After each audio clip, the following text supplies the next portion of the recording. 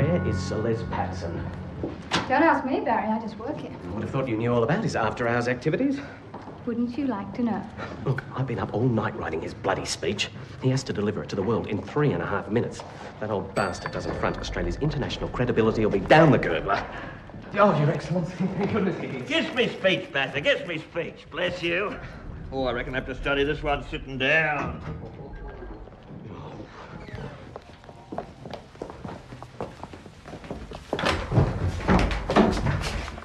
God, do you think he's had a drink? He's already as drunk as a skunk. Well, we've got 2 minutes to sober him up. What do you got? Some food? Something solid? Yeah.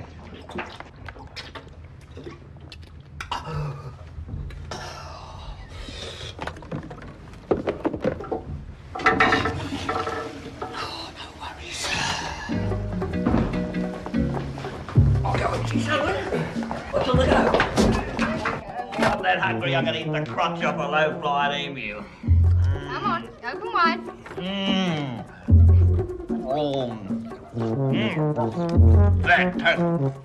Fantastic.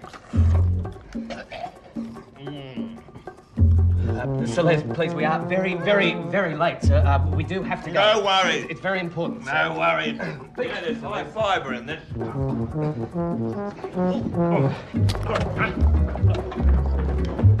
What's the speech about anyway, pal? Just try and play it as suave and urbane as possible, Celeste. Well, wait. There are still quite a few people who don't know where Australia is. You kiddo. Oh, Rosemary, I love you.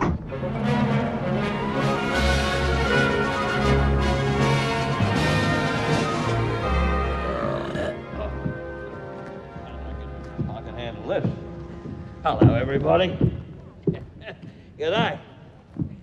Mr. President, ladies and gentlemen of the Assembly.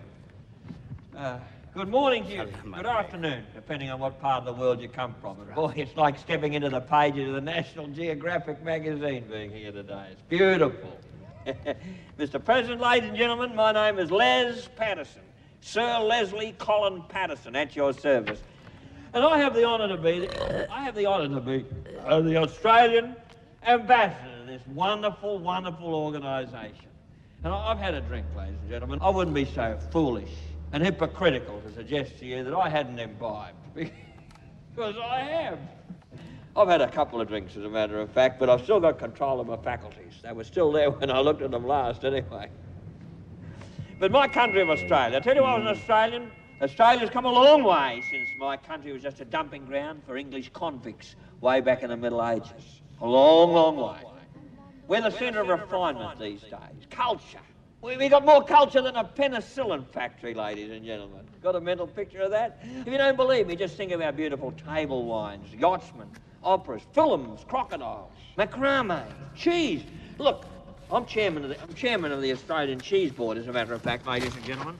Funnily enough, I was sitting on the cheese board earlier today, and that can be uncomfortable. Those little flags get up here.